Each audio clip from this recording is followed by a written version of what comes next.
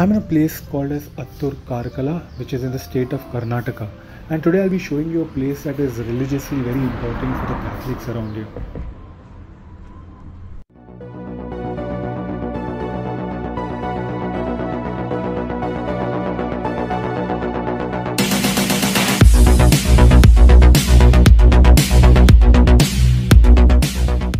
But before I show you the rest of the place, let us just dive into the history of Mangalorean Catholics. There is a saying, we cannot know who we are unless we know who we were. And unless we know who we were, we will never know who we are. We Mangalorean Catholics, most of us, the majority of us, the overwhelming majority of us have a Goan origin. Therefore, we need to start in Goa. Now, the new Christians migrated in three major phases, and the first phase began during the Goan Inquisition. Now, when the conversions began, many of the new Christians kept following their old traditions, and these were termed as crypto-Christians. You may be wondering, why would Christians themselves leave Goa during the Goan Inquisition? I mean, wasn't it supposed to be biased towards Christians itself? But the answer to that is very complicated. We won't really deep dive into the Goan Inquisition because it's a very complicated and a long topic, and it's not something that can be covered in just a small video. Many of the Christians, although they converted, they kept hold of their old traditions. This is something that the Portuguese government did not like. More laws and enactments were brought in to completely eradicate the old customs. The Konkani language was banned, and there was rigorous imprisonment and punishments to anyone who was still following the old customs. So in order to preserve their language, customs, traditions, many immigrated from Goa. Christians emigrated from Goa for different reasons. It's around the 1570s when Bijapur had attacked, there was about a 10-year confrontation with Bijapur, and especially in southern part, in Kunkuli and Asolna, those parts of Salsett. From about the mid-17th century till about the mid-18th century, that is almost about 100 years, there were major migrations because of the Maratha invasions. Goa had to pay a very heavy price to recover their territories, and that price eventually came on the Christians to pay up because, and the churches of course converted their silver and sold that and other things. Plus a lot of Brahmins also had made contributions to pay the Marathas. Now that set off a lot of migrations again to Mangalore. Because of the economic problems that happened in Goa during this time, and this forced people out. In fact, in Bardez, from which a large percentage of our Mangalore Catholics come from, Bardez, a government report mentions and says very clearly that Bardez could not grow enough food to feed its population for more than 4 months in a year.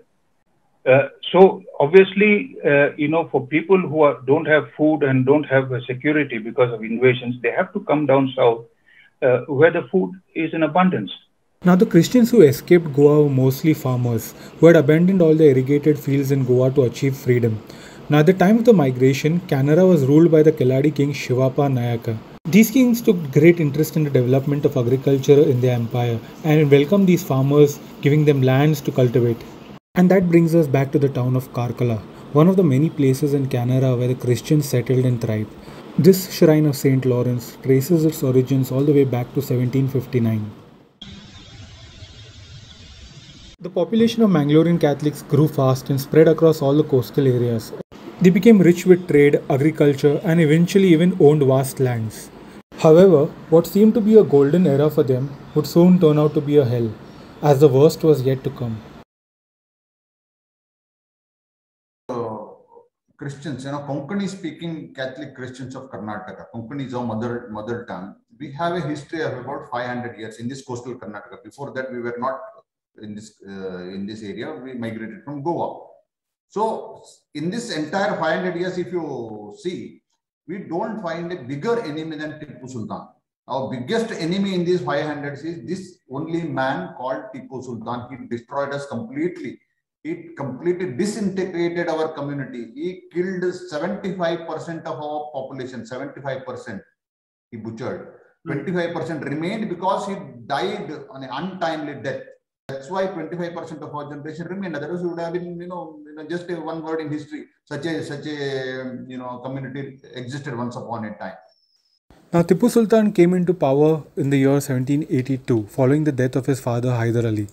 He is one of the most debated figures in Indian political history, a tiger for some and a tyrant for others. There are a number of different theories on this, but my own view is that it was nothing to do with any religious aspect of bigotry or anything from Tippu, but it was a very clear political consideration in his effort to legitimize his rule and to show that his authority came from, and his attitude, he equated Europeans who were his main enemy as Nasrani, and these Nasranis he equated as Christians, Kiristan.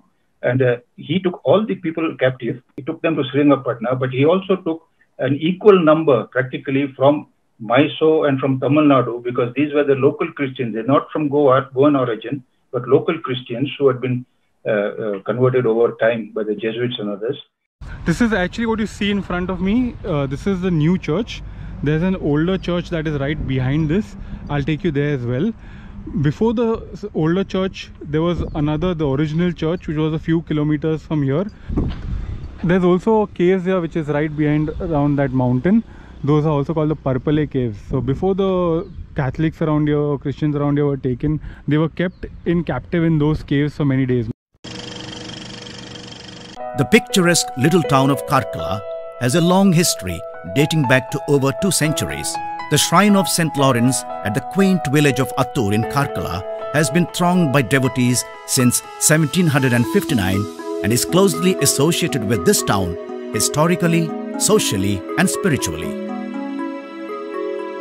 The reconstruction of the present shrine of St. Lawrence at Attur has an interesting background. The parishioners of the old church at Nakre ventured out to find a new site for the church. Along with them, they carried a 1-foot-tall statue of St. Lawrence. At the foot of the Parpala hills, the parishioners stopped to quench their thirst at the spring welling up at the foot of the hill and placed the statue down for a while. Once they were ready to go again, they realized that they just couldn't lift the statue off the ground. The statue remained glued to the spot no matter what. The priest realized that St. Lawrence had chosen that spot for his new shrine. As soon as they decided to build the shrine at the venue, the statue moved with ease. Thus, the present-day church was built at the very same spot in 1839.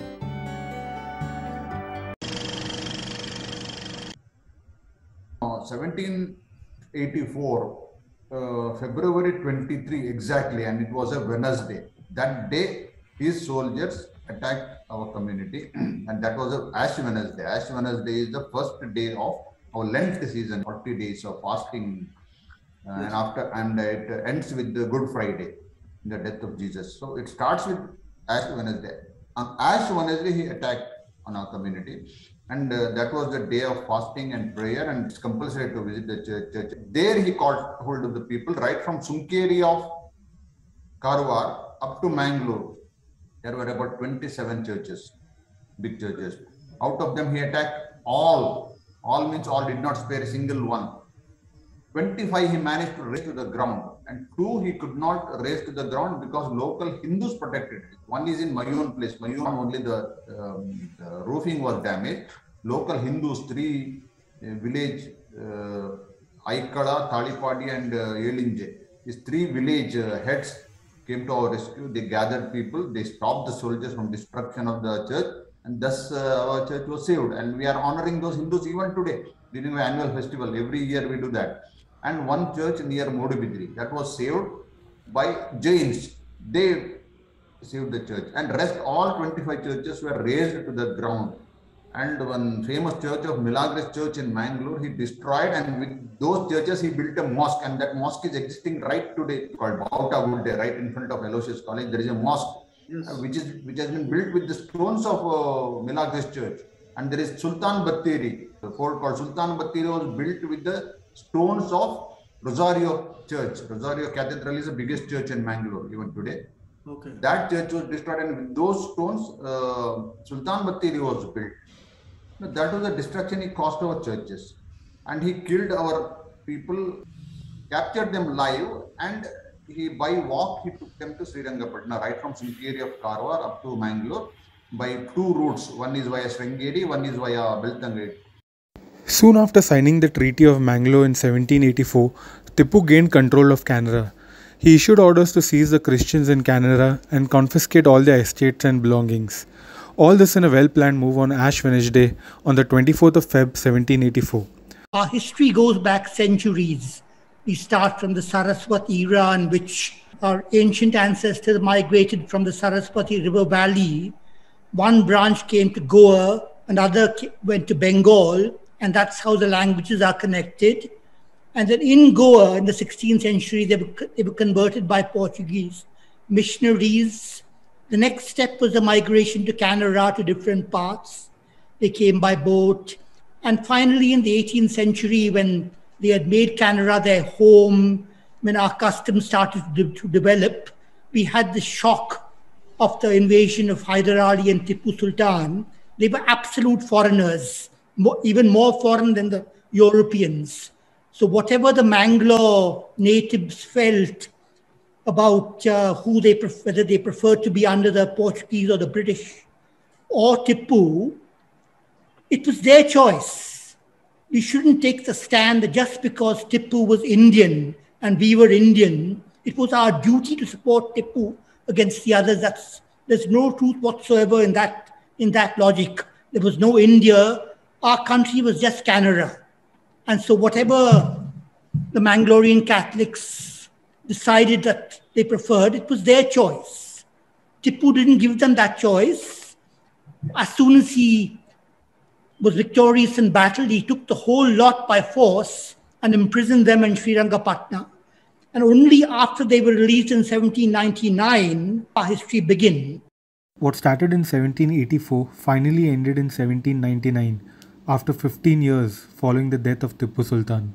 After the death of Tippu Sultan and the end of their captivity, many of these Catholics came back to these lands. Now when they returned, they found that all their lands, all their properties, all their belongings, everything was taken away from them. They came back having absolutely nothing. So many of them started working in rice paddies and fields of nearbys. All their properties and everything were confiscated or taken over by people of other religions.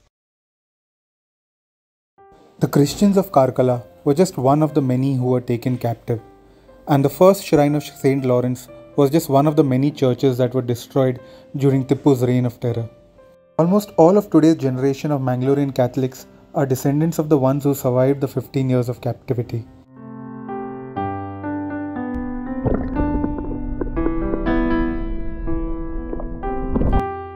Our ancestors endured enormous pain, sacrifice, and even death to preserve our language, traditions, and religion. 500 years of trials, tribulations, survival, and finally our modern day success.